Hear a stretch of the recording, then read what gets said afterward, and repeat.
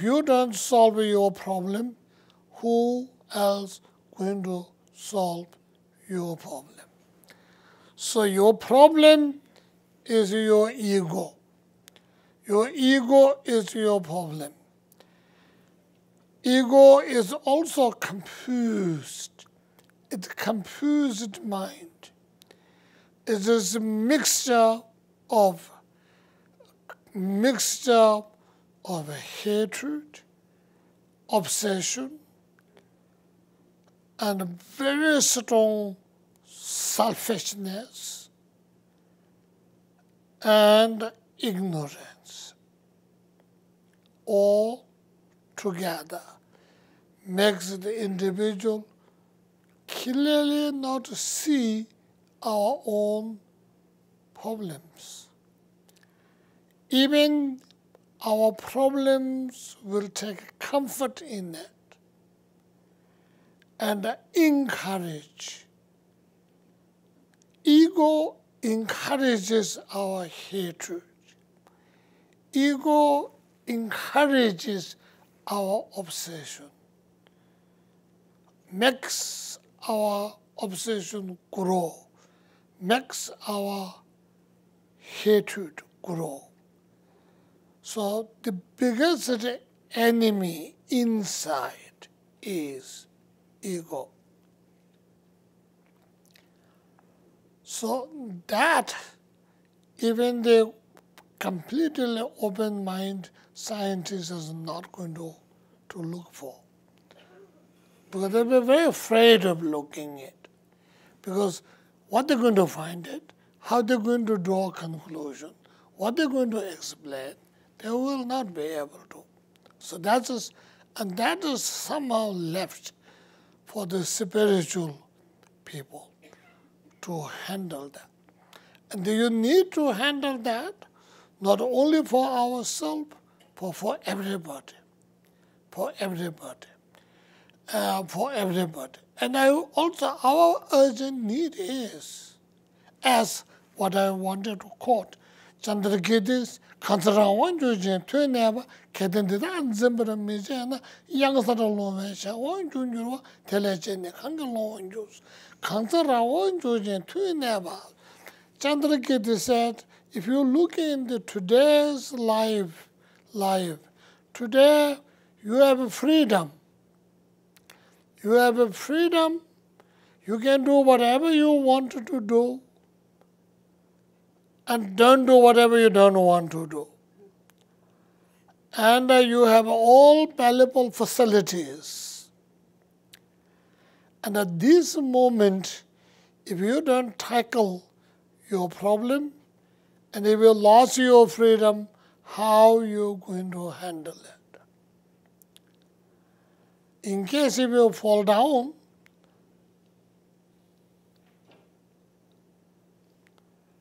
so you will not be able to manage. So it's somehow we are in such a great opportunity. Number one, we have been human being. Happens to be. You must be thinking, what this crazy guy is saying? You know, I am coming from reincarnation background. And if I don't believe reincarnation, I lose my job. You all will kick me out. He's not a Rinpoche, get him out. Get him out. And so, anyway, so that was a joke. But the thing is I am from the reincarnation background. So reincarnation does not mean continue in our life forever. No. Reincarnation means this life keep on changing. Sometimes better, sometimes worse, sometimes something. Totally. That is reincarnation. Some people say, we are human beings, now we're going to go better and better. No guarantee. From the Buddhist point of view, from the Buddha's point of view, from anybody's point of view, no one can guarantee you're going to be better. No one can guarantee you except yourself who's going to be better. It totally depends on the individual. Totally. Almost, I like to say, I'm not saying it, but almost I like to say, I am going to be my own creator, my own future life creator today. Actually, whatever I'm doing today, I'm creating my future life. So do each one of you. Each one of you. Whatever you're thinking, whatever you're moving, whatever you're doing, you are creating your future. The future is the result of it today. Today's life makes your future. Honestly, that's really true. And that's why you may be able to guarantee your future life is going to be better. No one else. If someone tried to give you guarantee or false certificate, don't buy it because you're wasting your money. No one can guarantee. No one. It is absolutely you yourself. You are, as Americans, you understand, and you are independent.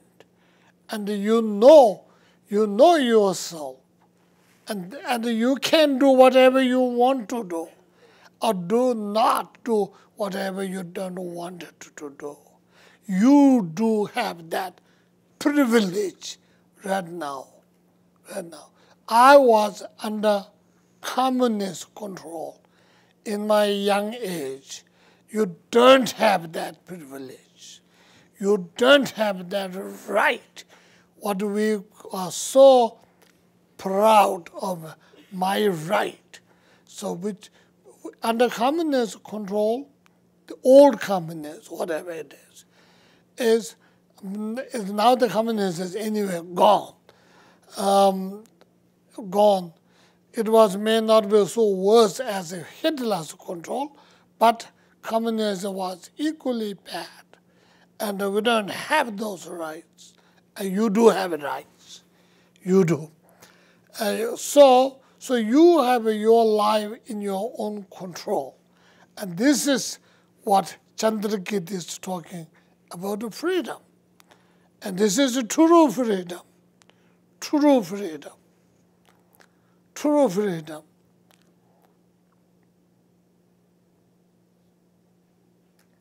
So when you have that true freedom, you better do something that will help you. If you let your life controlled by your addictions, if you let your life controlled by your addictions, then you are not helping yourself. You are harming yourself.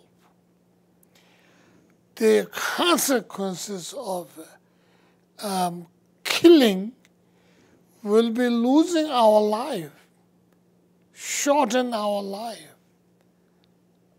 And consequences of stealing, we become poor. Consequences of immorality, we become ugly. Consequences of impatience, what happens? Huh?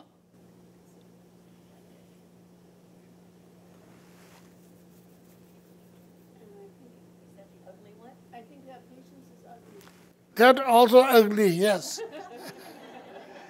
Ugly is not so bad. But then you go to hell too. And you go to hungry ghost and all of those. And that is really how karma is working. it is entirely in the individual's hand.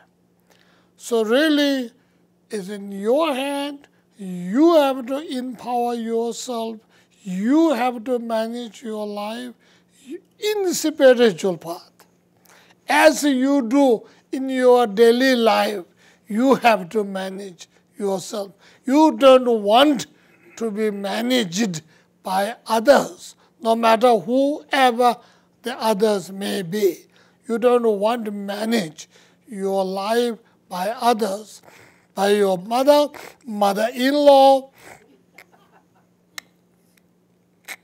husband, or I don't know, husband-in, if there's something called husband-in-law, or whatever, anything. I mean, your life, you want it to be managed by yourself. Likewise, in your life, that's the truth, right? So likewise, in your spiritual life, also you have to manage by yourself. The others can suggest, can give information, can show you a path, but cannot enter in your body and change it. So that is why you have to manage your life by yourself. And how do you manage? What is the positive? What is the negative? You have to have information. If you don't have information, then we will try to do the best you could. You try to do the best you could. That might not be the best. That may letting yourself down. So we'll be talking in those lines. And so it is the beginning of the today. So I really want you to remember, you have the freedom. You are independent. Your life is in your control if you don't take charge. If you are good spiritual practitioners, you have to take your life in your hand.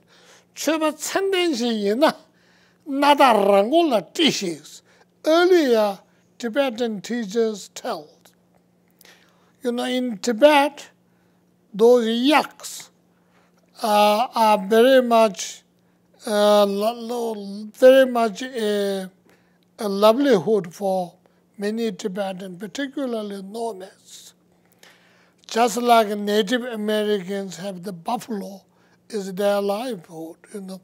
They eat meat, they wear the skin, and they make the tent, and everything life supply by it. And Tibetans too with the yak. So they keep these female yaks mostly because they run away, right? So they make a hole in their nose and put little wood in there and then little rope so that they can keep it. And this is called the nada. So they can pull it, right? So, got a hole here and then somebody's holding the rope. They pull you, you have to go. No choice. Yeah, no choice because it's going to either tear it off or going to be painful, so you got to go. So the earlier teacher says, if you are spiritual practitioners, make sure you put that rope. Make sure you put nose rope on your own horns. So don't let anybody get that. And put it on your own horns. If somebody try to get it, poke it, and get away with it. So because once you lost that, then you are somebody else's control. So that was earlier teachers' advice for us. So the same thing today. I repeat that. And make sure you control your life. You manage your life. You are. But you make sure you do. You do it well. And that is your spiritual practice.